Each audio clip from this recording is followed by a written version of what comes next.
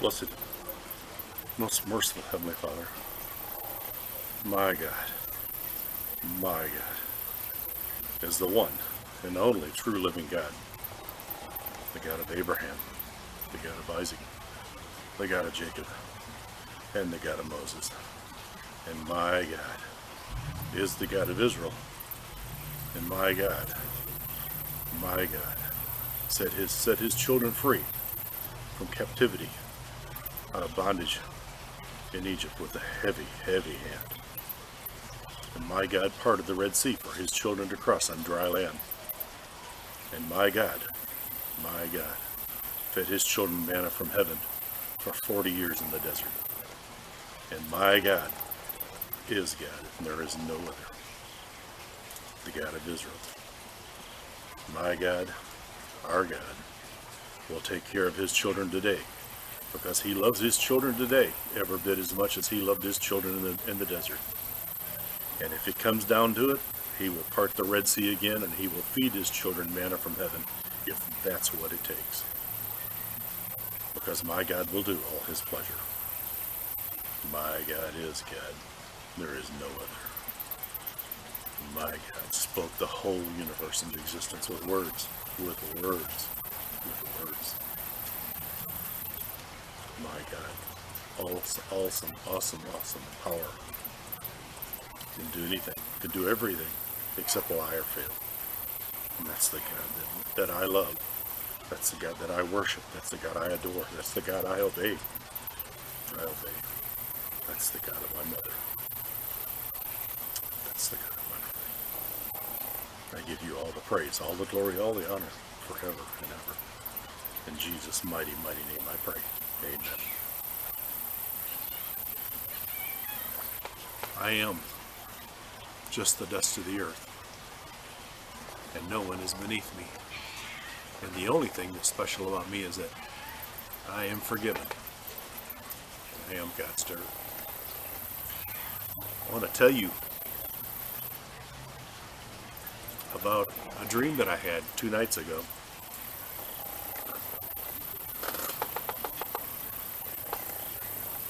I had a very special dream. This is Chloe, our Minx kitty. She doesn't have a tail.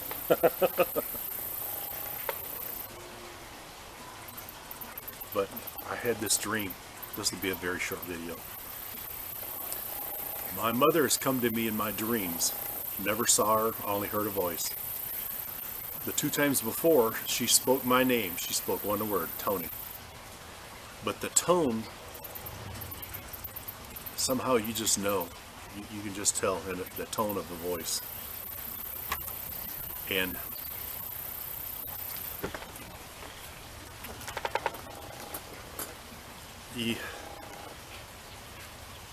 it was the tone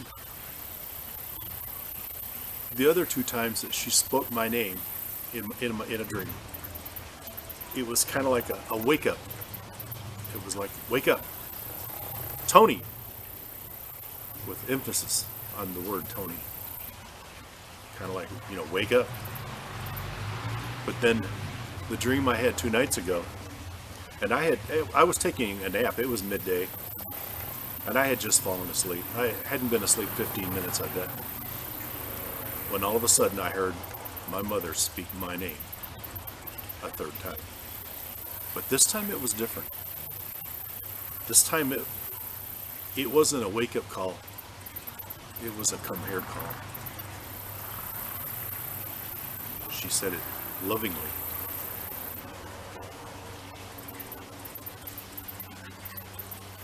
I think we're going home soon.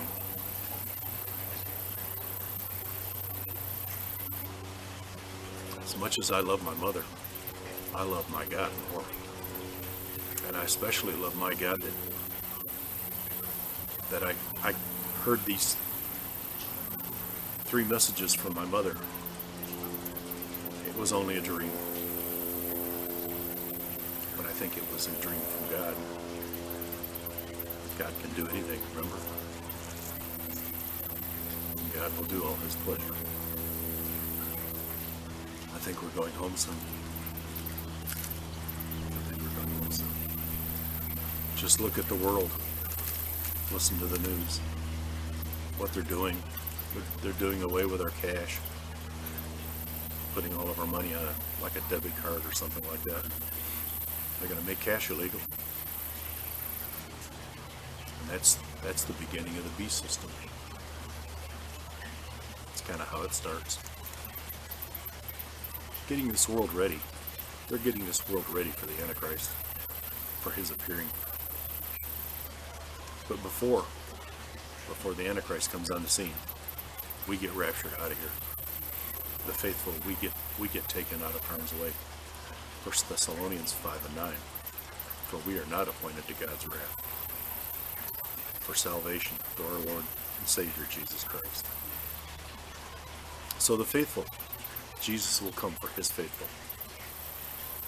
Jesus will come and take the young children, the babies in the womb. He will take them. And then he will take his faithful. Those that read and follow his word in the King James Bible. This is the living word of God. And we are to follow it. Not pick and choose what we like and what we don't like. Not turn a blind eye to certain scriptures that warn us of something that's uncomfortable to us. We are not to change God for us. We are to change for God. Remember that. Jesus is coming back soon. Take his faithful home. And I want to be numbered as one of the faithful. And I want to be raptured out of here so desperately bad. More than most people, because I have seen the tribulation. I know what's coming. Unspeakable horror. Unspeakable horror. Billions of demons will be released upon the earth, making people do unspeakable things. Unspeakable things. Unbelievable horror. Destruction. It's all coming in the tribulation. And the only way to avoid it is to get right with God right now. Make Jesus into your heart. Repent of your sin.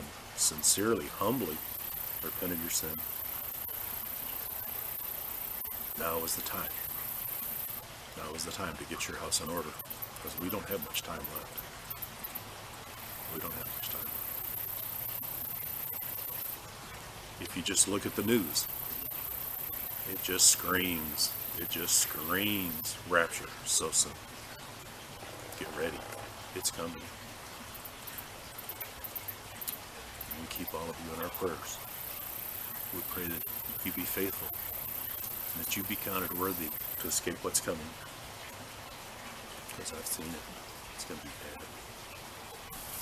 And I weep. I weep for the lost. And these videos that I've made is to try to warn the lost as to what's coming. To tell them how they can avoid going through the tribulation and all its horrors. I was commanded to do this, and that's what I'm trying to do. So beg Jesus into your heart to give you a new heart, to lead you and guide you, protect you every day that you have left on this earth. Because Jesus is coming back very, very soon. Very soon, very soon. That eastern sky is going to rip wide open and roll up like a giant scroll. And there'll be a shout from an archangel, and there'll be a trumpet blast to God. The dead in Christ will rise first, the graves will burst open, and they will rise up to meet Jesus in the air. And then, we who are left and accounted worthy to escape what's coming, faithful to Jesus Christ and his word,